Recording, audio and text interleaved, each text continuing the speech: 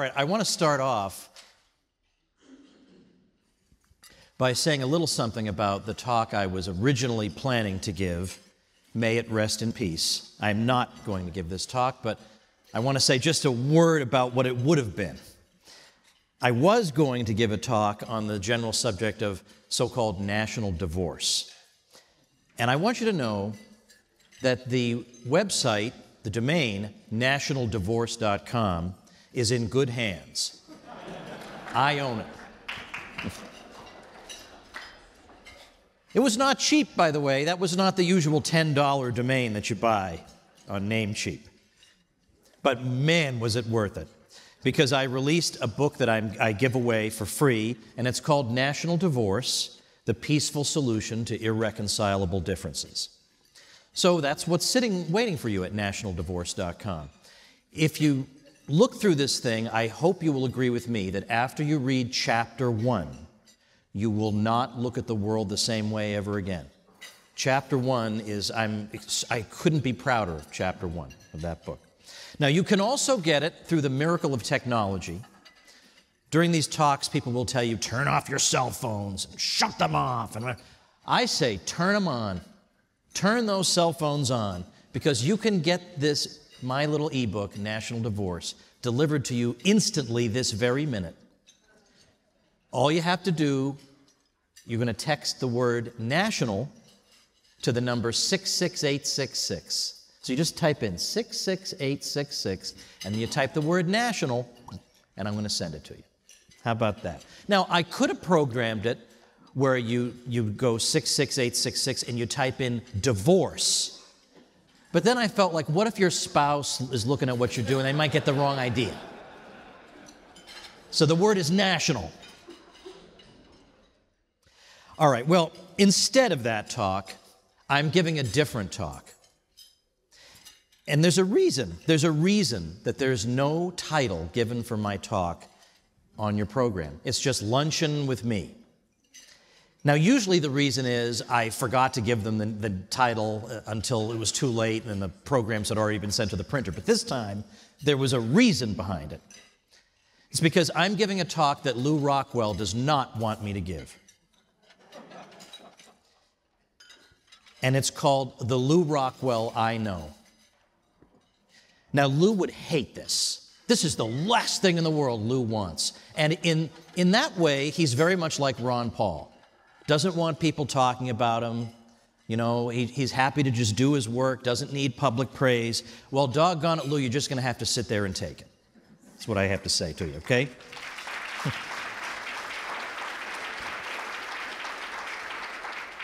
I first met Lou in 1993, which all of a sudden, just like in the blink of an eye, has become like forever ago.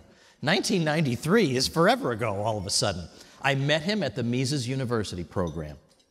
And even then, he was this soft-spoken figure, towering figure. I wasn't so sure I should speak to him. And then I saw him deal with a student. He probably won't even remember this. There was a student who clearly did not know who Lou Rockwell was, and went up to him and said, "Could I get a couple of more pillows for my dorm room, please?" And Lou was so gracious in how he handled this situation.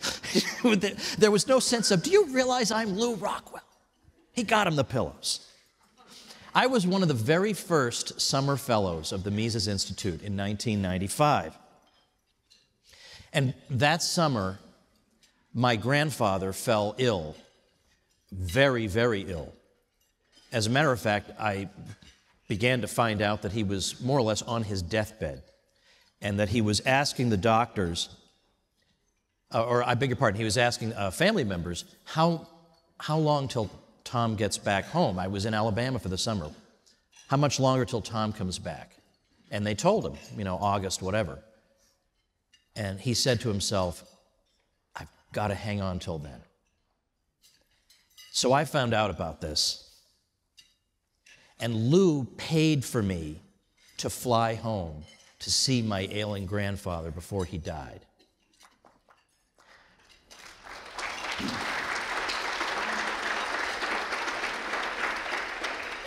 Lou has done private, unknown kindnesses like this his whole life. Kindnesses that, as we all know, are not always reciprocated. Now, Lou and his work have great personal significance for me, as I'm going to share with you in a few moments. But the significance of Lou Rockwell for the Austrian school and for the world are of somewhat more general interest, so I'm going to begin there. We look at Ludwig von Mises, we look at a man of towering intellect and prolific output. And that figure of Mises can have the effect of obscuring just how desperate the Austrian movement was after World War II. Now, as most of you in this room know, Mises himself held only an unpaid position at New York University, where he directed his small seminar. Hayek, for his part, although he did not withdraw entirely from economics, as we know from the denationalization of money and his essays in A Tiger by the Tail, had nevertheless moved into related but distinct fields by that time. There was no institutional support for the Austrian school, and the number of people working in the tradition actively was desperately small. Now, of course, the Austrian school got a major shot in the arm. I feel funny using that expression after 2020. When Hayek won the Nobel Prize in 1974, the year after Mises' death. And that same year, the South Royalton Conference was held in Vermont, and the remnant of Austrian scholars met there, and it's from that event that we often date the Austrian revival.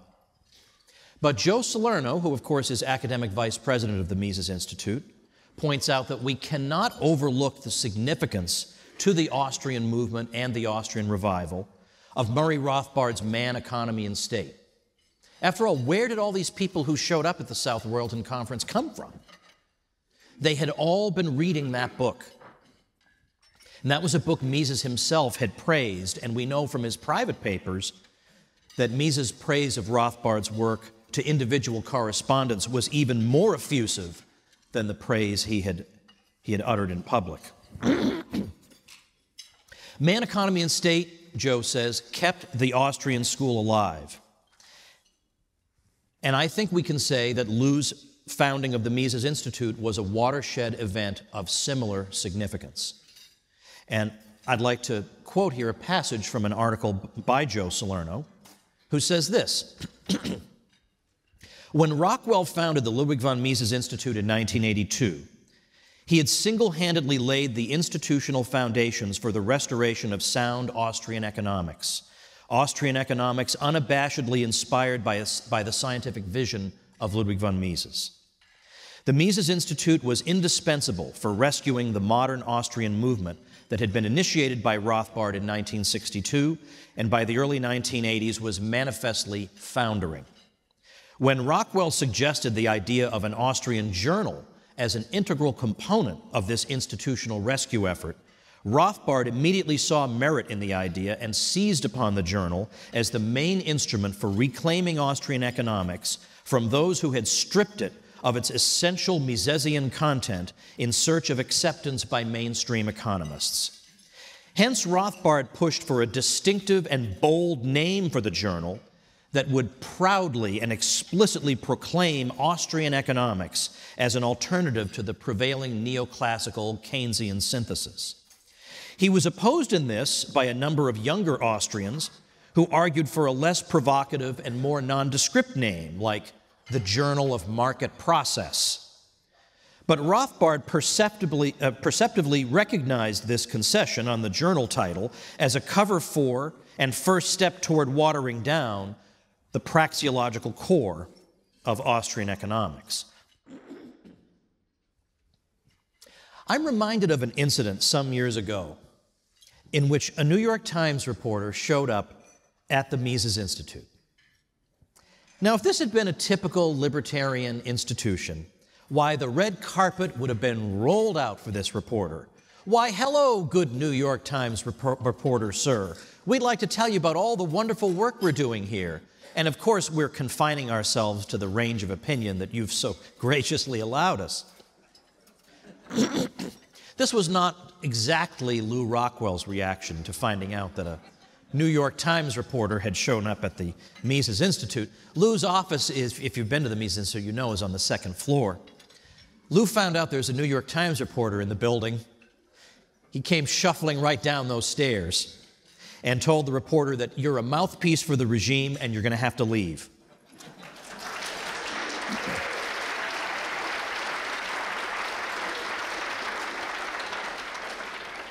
And then he went right back up to his work. That's a boss. That's a boss move right there by old Lou Rockwell. Now, nowadays, we observe many thousands of people working in the Austrian tradition and the great works of the school being read by millions, and we take this for granted. But this itself is an outcome of the work of Lou Rockwell and the Mises Institute. Because again, in 1982, there was no guarantee that the Austrian school would continue to grow and flourish instead of wither and fade. Lou brought the brightest students from around the world to the Mises Institute for entire summers to participate in the Summer Fellows program before they went off to become significant academics in the United States and Europe. Now, I myself was a resident scholar at the Mises Institute from 2006 to 2010, and during the summers, I had weekly parties at my house. And this gave me the opportunity to get to know, outside the confines of the Institute, the Summer Fellows, and I can tell you, these were truly the cream of the crop. And man, what fun we had, playing games, eating, a little drinking. I don't know why this is, but the American students always went way overboard, and the European students were always moderate and in control of themselves. I don't know why that was. The American students would stumble out of our house, and the Europeans would say, "Why, thank you for having us at your home." And, all right, well, I don't know why that is, but that was the case. And we used to play, I don't know if you've ever played this game, there's a game called Mafia that you can play with a large group of people, and you have to figure out which people in the group are in the Mafia. And I don't know why the Poles and the Germans were just such vicious opponents of each other through this whole game. I don't understand all these ethnic hatreds in Europe, but what fun we had. And to be able to see them all now accomplishing great things all over the world is a genuine thrill. And they worked with Mark Thornton and, of course, primarily Joe Salerno as the director of the Summer Fellows program on their research. And the idea was they would take their work and by the end of the summer forge it into a publishable article in a peer-reviewed journal. And that would thereby give these students a massive academic and career advantage over their peers. I remember one student in particular who was being examined by the faculty at the Mises University program. At the conclusion of the course of study at the Mises University, we have an oral exam, and we find out who the best students are. And there was one student who was so extraordinarily learned that Walter Block, who was, of course, one of the examining professors, said to him, "You belong on this side of the table with us doing the questioning. We shouldn't be asking you questions." These are the kinds of people Lou managed to find. Not to mention, the Mises Institute's website is the greatest online resource for libertarianism ever created. All the major books are there in the Austrian tradition. The entire print runs of journals like the Journal of Libertarian Studies or the Quarterly Journal of Austrian Economics are available there, as are all the issues of the Libertarian Forum. And even Left and Right, the short-lived but highly interesting publication Rothbard edited with Leonard Liggio.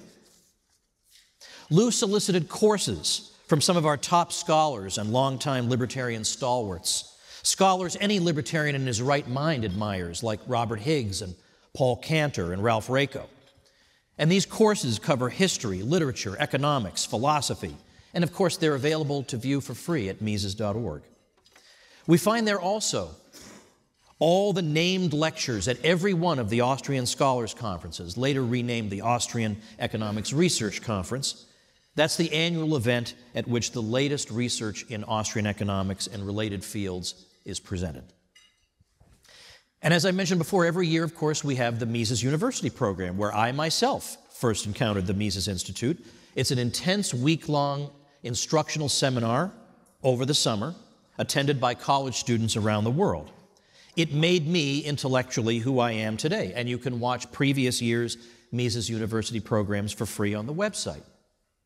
And that's not to mention the thousands and thousands of original articles that have been published on Mises.org, helping people understand current events in light of the Austrian school, or the Austrian economics boot camp that gives you a quick primer in Austrian economics, or Hunter Hastings' important Austrian economics for business, for entrepreneurs program. All of this is thanks to Lew Rockwell.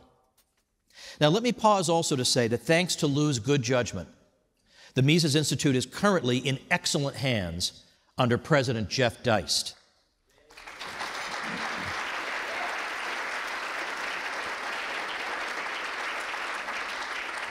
Jeff is a brilliant commentator, full of original ideas, and his achievements at the Mises Institute deserve a hearty job well done by everyone who cares about this institution.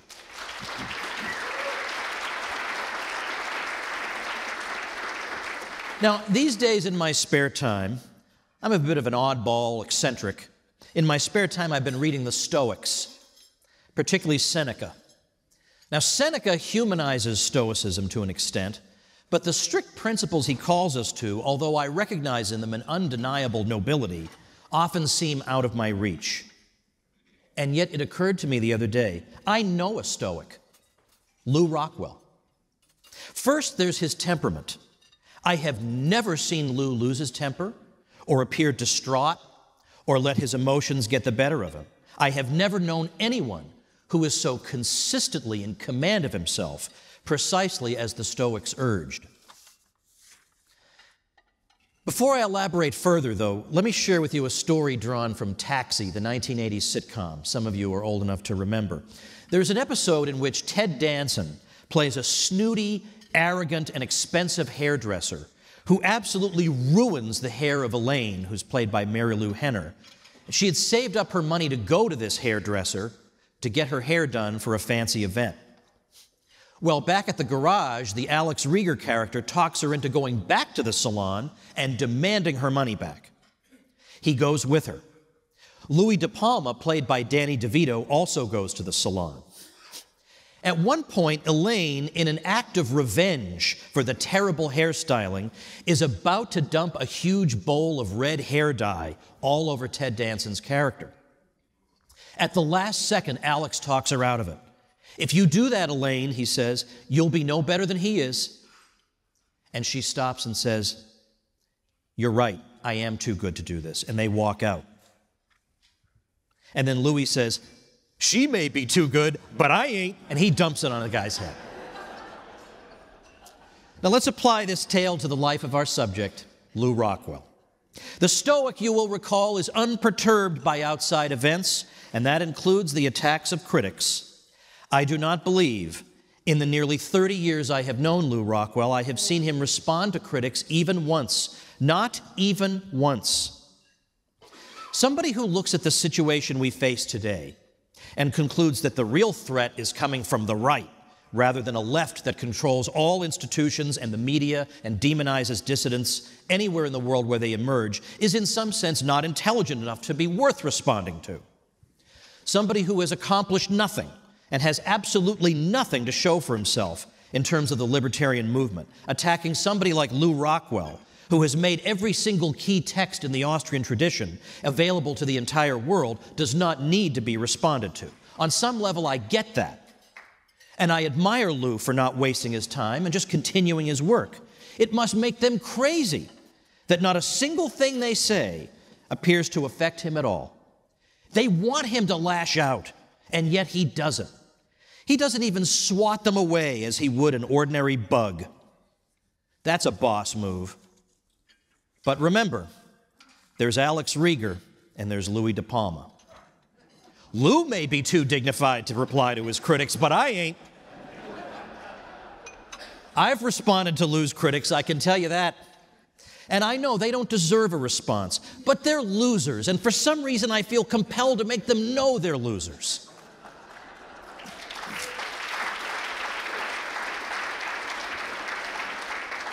Oh, Lew's critics are just so concerned about police abuse. But who was it who featured and promoted the late, great Will Grigg, by far our greatest voice on that subject, at a time when official libertarianism pretended Will Grigg didn't exist? Of course it was Lew. Oh, Lou's critics are just so profoundly concerned about the fate of non-whites around the world.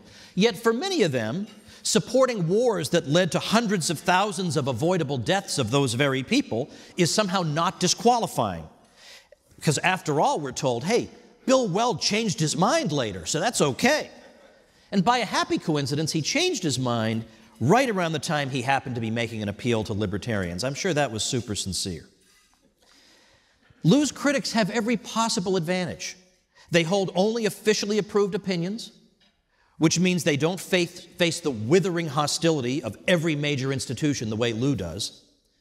Some of his critics have funding sources at their disposal that should have helped propel them to superstardom.